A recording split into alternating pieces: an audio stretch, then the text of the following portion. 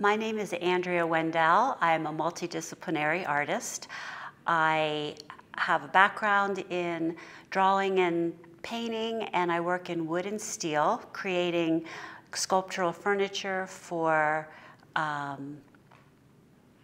interior designers, architects, and a private clientele. And I also create pieces that are for galleries. And I am here with my mentee, Charlee. Hi, I'm Charlee Fishman. I'm a sophomore at Glenwood Springs High School, and I've always loved doing art. It's just always been a part of my life, and I decided to apply for this mentorship because I really just wanted to expand my knowledge and be able to do art with someone that can teach me how to make it better, and yeah. Excellent. Well, this program is wonderful, and what it does is it pairs young aspiring artists like Charlee with experienced local artists, and we work together for 5 months, which culminates in this show at the Art Base in Basalt, and we work together to create pieces that they want to explore, parts of them that they want to explore, and it's for problem solving and learning communication. So Charlee and I met weekly at my studio, and most of our time was spent in discussion about her project, and she had homework to do. She did a lot of research and some planning, and what we tried to do is get more specific each time on her project. So Charlee, talk about the stages that you had with your project. Okay, so I came into the whole program not really having an idea of what I wanted to do.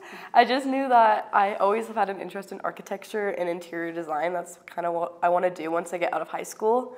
So I knew coming in I wanted to base it on that, and obviously you're so good and amazing with all those things. So I was very excited about that. So I had originally come in with a couple sketches of things I wanted to do, none of which are my final project, but you know, that's what happens. That's how art is, so it's okay. But we definitely started just sketching up ideas, brainstorming different things that I wanted to do. And then I was sent home to do homework and kind of just do more research on different architecture forms and things that I wanted to do. And I ended up coming up with Art Deco, which is what my project is based on. Good. Well, see, every mentee is different, and for Charlee, we share a lot of the same interests, especially working with our hands. And yeah. Charlee does jewelry making and stained glass, and has done wood projects with your dad, and so you have this interest in architecture and design and craft. And so what I love about you is that you have the most incredible enthusiasm for art in a vast array. So I think what I wanted to do with you is to just narrow down your focus a little bit so that we should start there and try to find your voice in all of the things that you love to do. Yes, so why don't you talk a little bit about how this project evolved and this installation and the material choice and your concepts. Okay, so originally I had come into the project definitely wanting to do something with wood. I had some ideas of doing bookshelves or some type of cityscape array, but things just didn't exactly go the original route, which is fine. And so I ended up coming up with doing this idea of Art Deco and looking up different buildings and designs of straight edges and zigzags and different shapes that are really simple, but they all kind of go together with these vibrant colors that you see and cool tones like metal and different stones and stuff like that. And then I had put together this collage of a whole bunch of different buildings that had to do with Art Deco, and I had my little sketchbook that I've been carrying around with me since the program started, you know, collecting ideas, and I drew out different shapes that I had taken from multiple different buildings and put together, and we picked out my favorite ones, and we decided that those are what we were going to make with my forms. And I definitely wanted to make sure the material I used was repurposed because I think that's really important. And so all of the wood that we used is all just recycled that we found in random things that we're like, oh, I love the shape of that. And especially these white piping pieces are just like edges that we took, and I love the shape of them, but they're very Art Deco-y. And so then I put together a color scheme, and we cut all of our shapes out and put it all together. And yeah, that's my piece. Oh, it turned out great. I think the strength in this piece really lies in the project as a whole.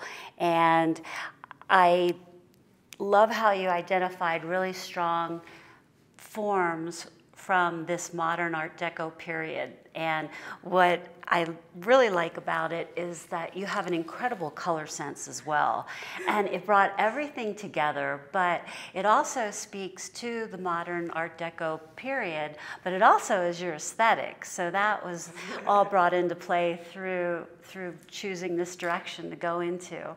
And combining it with your flower work and the stones and the craft that you love to do, I think that you really did a very successful installation based on pulling it all together with all of your interests. Yes, thank you. Awesome job. Thank you. Anyway, what's your biggest takeaway from the program? Oh, okay.